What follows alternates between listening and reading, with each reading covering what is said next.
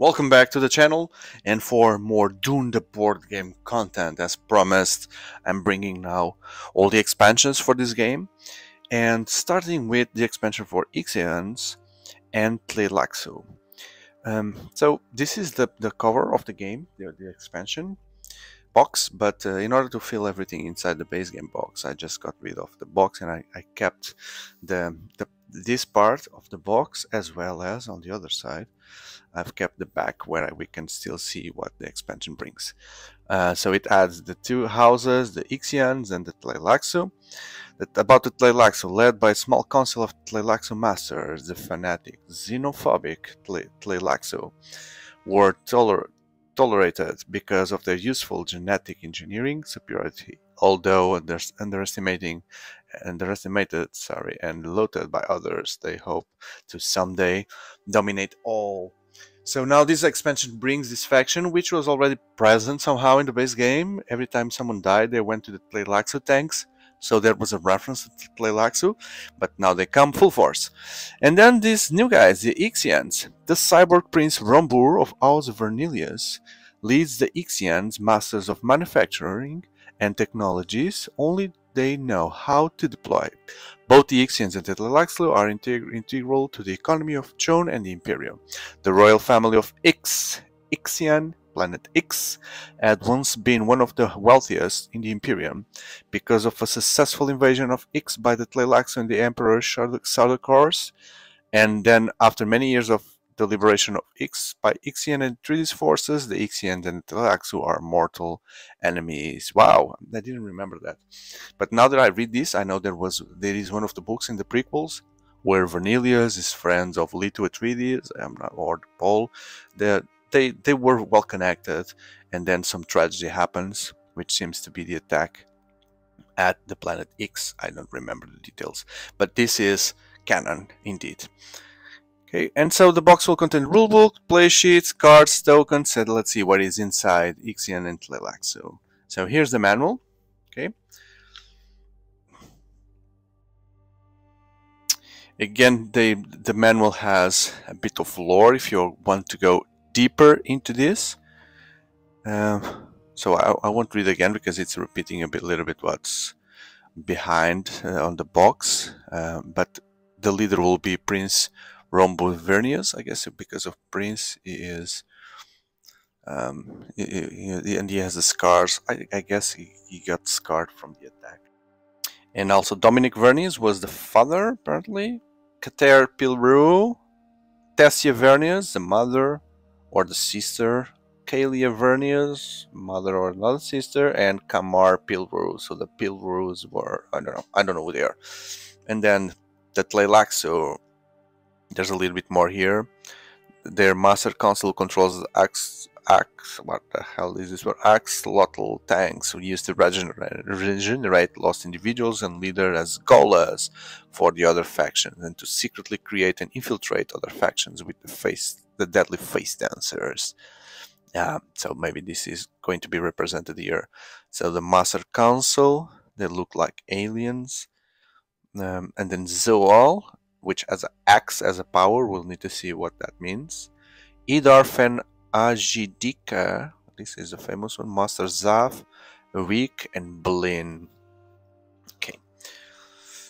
Then there are some tech tokens here. Controlling the tech tokens will be a new mechanic, which I need to read then. Then the factions, I will see the powers on the character sheets because it's better to read. Then some changes on the advanced games.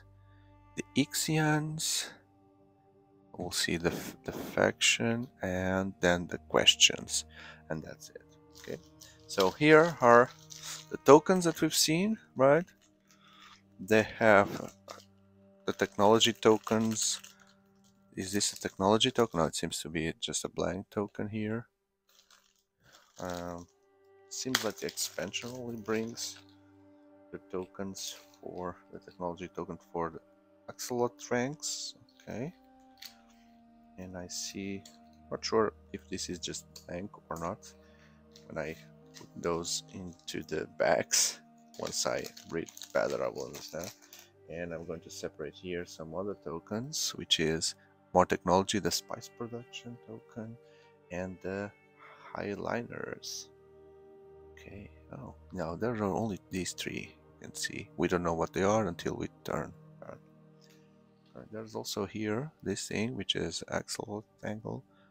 Mobile. No, it's a mobile stronghold. Mobile stronghold. Okay. Okay, let's see if it makes sense if we take a look at the screens. So the screens only have a small summary of the technology and the strategy that you need to apply for these two factions, and I prefer to see them individually. Here are the cards, we'll take a look at them as well. So let's see, the Ixians, they start with 6 forces, 3 of them are cyborgs, three of them are suboids. As I can see that you have this version here. Oh, there it is, the cyborgs and the suboids here. Yeah. And then that's why they are the masters of technology, right? They are the cyborgs. And oh, they start in the hidden mobile stronghold.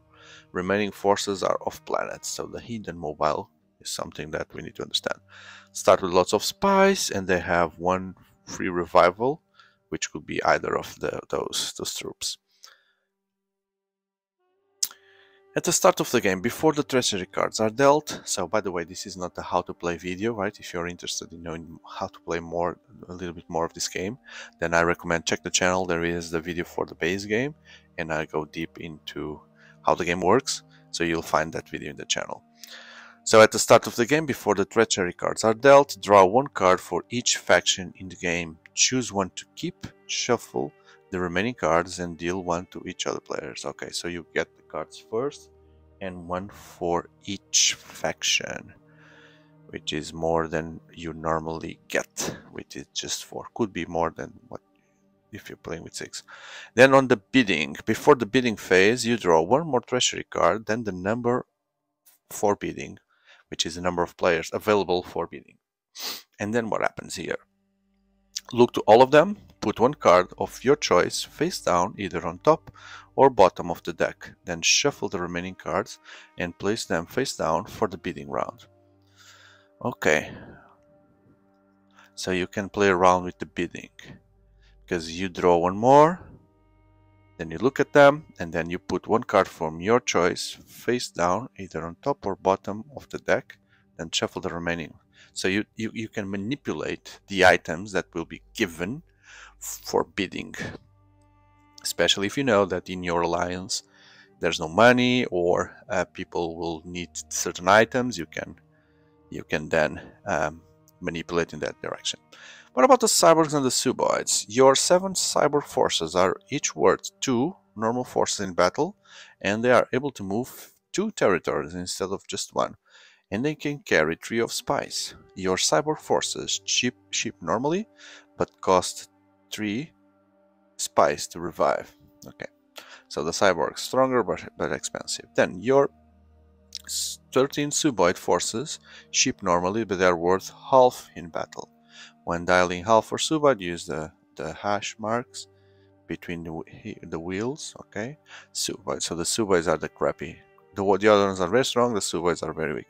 Suboids can also be used to absorb losses after a battle. Okay, after a battle, losses are calculated. Any of your surviving suboid forces in the territory can be exchanged for cyborgs you lost in that battle. Suboids can also be used to maintain a presence in a territory, for controlling a stronghold, or for collecting and carrying spice normally. Suboids move 2 if accompanied by at least 1 cyborg, or 1 if they are not. Okay. Then on the advanced side, there is the hidden mobile stronghold. After the first storm movement at the start of the game, you place your hidden mobile stronghold by pointing it at a sector in any non-stronghold territory. This stronghold counts towards the game win, and it's protected from worms and storms. Subsequently, before the storm is dialed, as long as your forces occupy it, you may move your hidden mobile stronghold up to 3 territories, pointing at the sector in any non-stronghold territory. when you move in, from, or through a sector containing spies, you may immediately collect 2 spies. Okay, so it has a mobile base. No other faction may ship forces directly into the hidden mobile stronghold, or move if they take control. Other factions must move or ship forces into the territory it is pointing at. Other factions must move or ship forces into the territory it is pointing at, including the polar sink, and then use 1 movement to enter. No other faction may ship forces directly into your hidden mobile or move if they take control. Other factions must move or ship forces into the territories. Why other factions must move or ship forces into the territory it is pointing at? I don't understand this one. I need to see it better. After an ally purchases a treachery card during bidding, they may immediately discard it and draw the top card of your deck. That's cool. That's cool because you pay for, in the bidding phase, you pay for blind cards. You pay blindly. You don't know what the cards are. So if you get the crappy card, you can discard and draw a new one. At least the new one could be better at least. And then there is also the alliance. Why is the alliance only on the advantage? Oh, the advantage. The advanced. This is advantages, not advanced mode. The advanced mode is just this technology. Once during the bidding round, before bidding begins on a card, and before Atreides gets to look at the cards, you may take the treachery card about to be bid on, replacing it with one from your hands. Okay, so you once you can do that once. And then the suboid strength. Suboids are always considered off strength for dialing. You can't increase the effectiveness of suboids in battle by spending spice, so you cannot make them stronger. They are really crappy. Okay. I'm curious about these things. There's no reference for them, so maybe it's just a base game thing. It's not related to the factions, the tech tokens. The tech tokens is an added thing that I need to see assign. Okay. Maybe it's just a modular addition. What about then the Tleilaxu? 20 forces in reserve, all of them off planet. Wow. And then they start with 5 spies and they can revive 2 forces. So you have superior genetic engineering technology, the face dancers. At the start of the game, you are not dealt traitor cards. After traitors have been selected and new traitor cards return to the deck, you shuffle the deck and you take the top 3 cards. These are your face dancers. Okay, this is promising. When another faction wins a battle, you may reveal their leader to be a face dancer, and then the following occurs. The battle still counts as a win for the player. They keep or discard treasury cards, place tokens, and kill leaders in the Tleilaxu. So everything happens as supposed to, right? Claim tech token if appropriate, etc. Then the face dancer leader is sent to the Tleilaxu tanks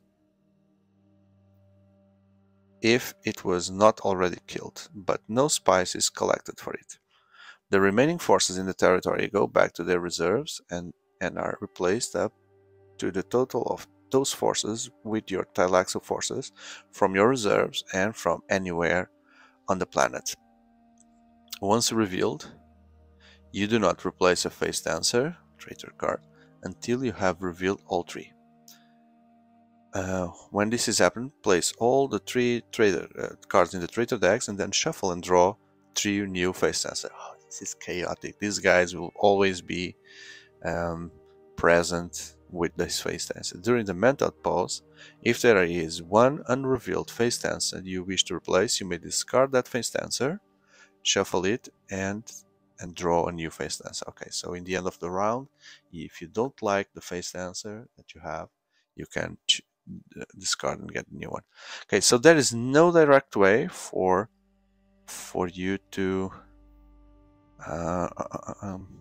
no, you can always bring from off planet, right?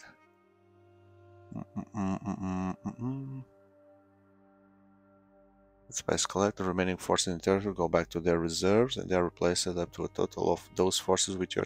So you just take the opponent out and you put your own forces. But there's nothing here saying that you cannot also bring forces from outside. Although you start with 0 on the planet, everything is off planet, you can still pay to bring some troops from the reserves, right? So wow, this is an invasion of clones. It's the Clone War, the Clone War. Then on the revival, if you have no revival limits and make payments to the Spice Bank at half the price. Other factions make revival payments to you as expected, right? So bidding, you pay to the Emperor. By shipments, you pay to the Spacing Guild, and as expected, the Tleilaxu revivals, you pay to the Tleilaxu. Force revival, you may increase the 3 force revival limit for any other faction to 5. This is not the Alliance. Is it the Alliance? No, the Alliance is that. You may revive your allied forces and leaders at half price. Okay. There's a discount for the Alliance. But for the Force revival, you may increase the 3 force revival limit for any other faction to 5.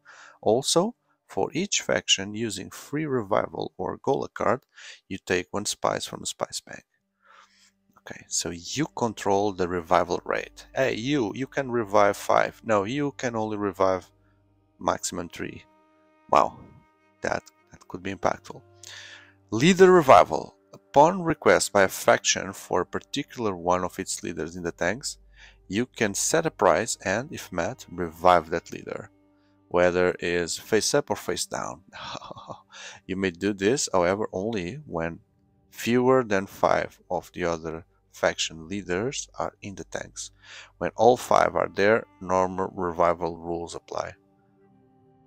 Yeah, so if there are the 5 are dead, you need to revive all of them. First, Zoel, your leader Zoel. Oh, that's the guy that had the axe. This one here. What's happening with Zoel? Your leader Zoel value in battle matches the value of the opponent leader. So we have a mimic here, a doppelganger. And for collecting spice for his death. Okay, so that basically nullifies the other leader in terms of math. But if it gets killed, so if you are mimicking a strong guy, and he gets killed, you are giving lots of spice to the other players. Then on the advanced game advantage, you have the golems. When you have fewer than 5 leaders alive, you may revive dead leaders from other factions at your discounted rate and add them to your leader pool up to a limit of 5 total active leaders for your faction. Yeah, so I can use the other leaders, the golas, the clones for the other leaders. Wow, this game is becoming fairly complex now, and we still have 2 expansions to go. So you really need to train a little bit in that and study the rules, the factions, because every time you play the game, there will be lots of new factions changing how the game is run. So I love it. It makes so complex, so deep that, by the way, they announced the Quizak Direct version. It's a big box. I expect a big box with all this content, as well as some new things. Not that I'm really interested in buying that, but because I already have the content. But anyway, let's see what the Quizak Direct version brings. Okay, what are the cards that they bring here? So treachery cards, the traitors for the factions as expected, the predictions for the Bene Gesserit, some spice and some alliance. So these will be the alliance cards if you ally with the Tleilaxu and Ixians. I'm not going to get into details because that's explained. Then for the spice deck, there is a new card here, the Centrout. Cancel all current alliances. Set this card aside and draw a replacement card. The next time Shadow Loot card is drawn, it is discarded without effect, and a new spice card is drawn, doubling any spice blow. Why do you cancel the current alliances? I don't know. you cancel, you just cancel. That's what the card does, right? And then if the alliances wants to get together again, they need to wait for the next nexus. I'm just gonna look here for a reference to the cards to see if these cards could go directly into the deck, or I don't think they are related with this faction. So then the prediction cards. So if the Bene Gesserit want to predict that the Tleilaxu or the Ixian would win, they need to use these cards. Then the traitors for these new factions, all the traitors also. And finally we have the new treachery cards. Let's take a look at them and see what else is new here. So they need to include more weapons, because if you start putting extra cards on the deck, it just will get diluted, the weapons. So there's a special strike here. Play as part of your battle plan, so it needs to happen during a battle. Kill both leaders. Wow. Both players may use shields to protect their leader again. Okay, so if you have a shield, at least yours is safe. Surviving leaders do not count towards the battle total. The side that dialed higher wins the battle. So I don't know where to use this. You need to have a shield, but then your leader doesn't count. That means that you should use this when you are facing a big leader. So you can use a crappy leader, you kill the other leader, you get protected, and that's it. Then there's another poison weapon, but it says special here. Battle plan, kill both leaders, and oh, it's not stopped by a snooper. Okay, so it's a special poison. It's the poison tooth. It's not stopped by snooper. Let's see if we have a snooper here. No, there's a shield snooper. Okay, so these cards are now becoming more complex. And what about this one? The Weirding Way. Play as part of your battle plan. Count as a projectile weapon unless played with another weapon. You can play two weapons. In that case, it counts as a projectile defense. Ah, okay, good. So this is like a martial art. It can be attack or defend. Counts as the projectile. You may keep this card if you win this battle. So if you win the battle, you always keep your cards, right? So maybe it's a weapon and it's a defense. So very strange. Chemistry. Weapon, special. Count as a poison defense unless played with another defense. In that case, it will become a weapon. Okay. Poison blade. A poison blade counts as projectile and poison. Counts as both. Okay. I'm just thinking about the voice. So if the voice forces you not to use a weapon, a poison weapon, could I still use it? I need to read the rules. Could I still use it as a, if I cannot use it as a poison weapon, could I still use it as a projectile weapon? I need to check that on the FAQ. No questions. Same thing here. Counts both as a shield and a snooper. Counts. What's this? A weapon, projectile weapon. Kills the opponent's leader before battle. Before the battle. Oh. Before the battle. How does that happen before the battle? So, the leader, before the battle, everything is before the battle, so I'm just being stupid here.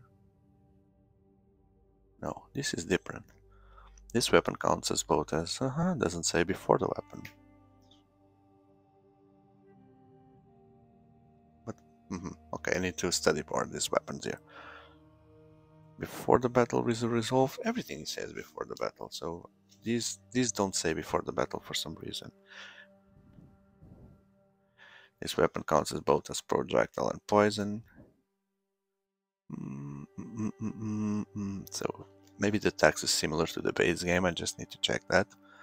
And I'm looking very silly here with this card. The cool, what? A worthless card. It's a worthless. Then the harvester. Just play just after a spice blow comes up, double the spice blow. Please double the amount of spice. Okay, if you're near, you just double it. The thumper. At the beginning of the spice blow phase, instead of revealing the next spice blow, causes a sandworm to appear. Play proceeds as to Shadowloo has been revealed. So there's a nexus. That's a nexus. Instead of revealing the next blow card, play causes a sandworm. The sandworm to appear where? Where? Doesn't say. Causes a sandworm to appear. Maybe it's where the previous card is, right? That must be it. Instead of, yeah, to appear where the previous card was. I don't think these cards are that clear. I'm having some difficulty in going through them. At the beginning of any phase, cause all players to discard half of the spice. Okay, there's the defense against projectile. And there's another defense against poison.